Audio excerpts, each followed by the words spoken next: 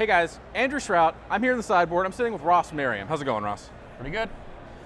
You have shown up with an army of green creatures. Yep. Unfortunately, we couldn't bring an army of blue creatures to this tournament like I had for most of this year, but I'm perfectly fine playing an army of green creatures as well. Sure. You have a little bit of a history with both flavors, Yep. I guess. You've paired your green with black, actually. You're playing Light black splash. a green-black devotion. Tell me a little about why you chose to play this deck.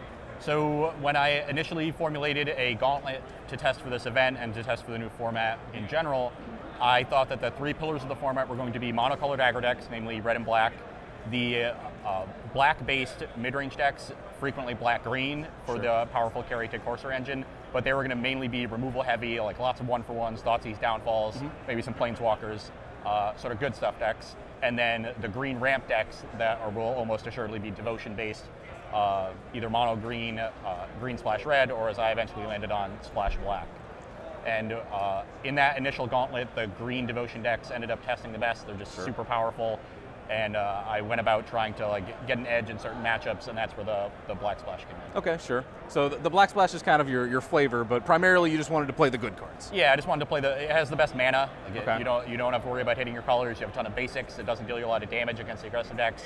You have plenty of early plays, and you get to your mid game faster than the mid range decks. So against the aggressive decks, you have that edge, which is nice. Okay, and then you have, of course, you mentioned the Sylvan Carry to Corsair Prefix package. Yep. Which is, I think, the reason you have the best mana. Sure.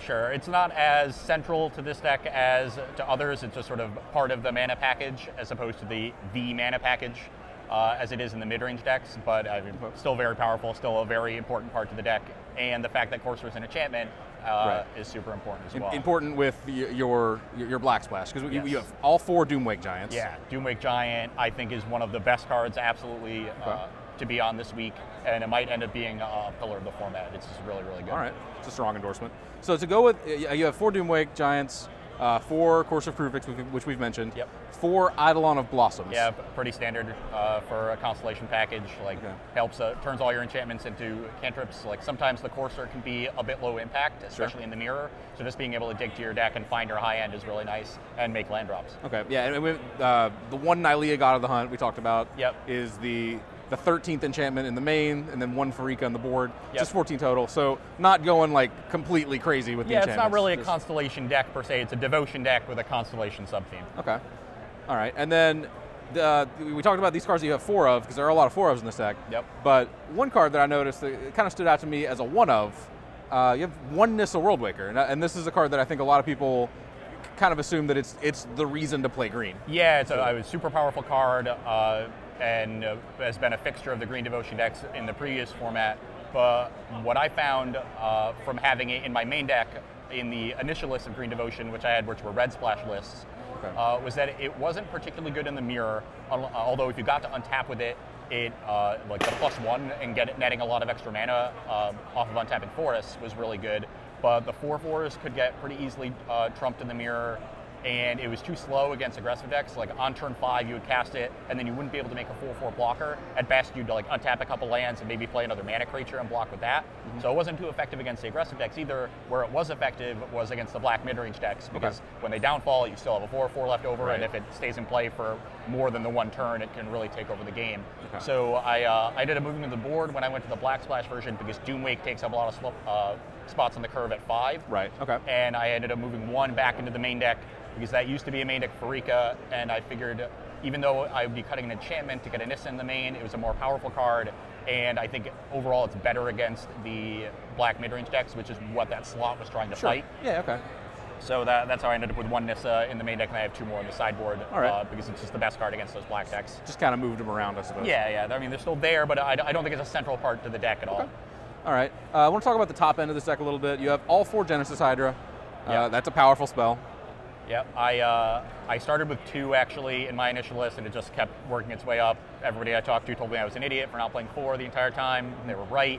Okay. It's the best card that you can top deck in the mid to late game, and you just have a ton of mana. It's just far and away the best one. Sure. And it can even find some of your other like really good ones, like Hornet Queen or Nylea or something. Yeah. So if you have a ton of mana, it ends up acting like a Court of Calling that also just has a 10/10 or some absurdly sized body attached. When you find Nylea and it tramples, that body is really good. You mentioned acting like a Court of Calling. You actually don't have any Court of Callings in this deck. Yeah, Court of Calling I've never liked in these Green Devotion decks. Even last season, you don't.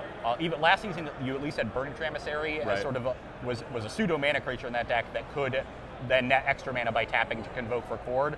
All your creatures here are either mana creatures, so they tap for mana anyway, or are big creatures, so you don't really want to tap for Court of Calling. And like spending 8 mana for your big guy is pretty rough, and it just does nothing in the early game. There are times where Genesis Hydra, you can cast it for 4 or 5 mana, and it's not great. You really want to be casting it for 6+. But you can cast it for 4 or 5 against an aggro deck and either find a Courser or a mana creature and really develop your board a little bit that way. And I mean, when you know the top of your deck, if you have a Courser in play, sometimes you can mitigate that risk, and you're just like, oh, I see a carry to bear, and you can accelerate your board that way. I actually, in round 1 today, against a red deck, I was in a kind of a tight spot in one game and just had to cast it for 1. Just to trade with something, and I hit Elvish Mystic off the top. I'm a very powerful wizard. Must be. It's a skill game. All right. Yeah. Very skillful. I want to talk about the sideboard a little bit. A card that you have been kind of singing the praises of.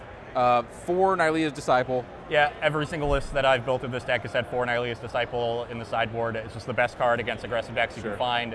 You're really good at clogging the board to block all the creatures out of the aggressive decks, but especially against red, it's super important to gain some life and get out of their burn range. And even the black aggro deck has Mogus's Marauder, has essentially a reach spell to deal you 6-8 damage, unless you have Doomwig Giant in play.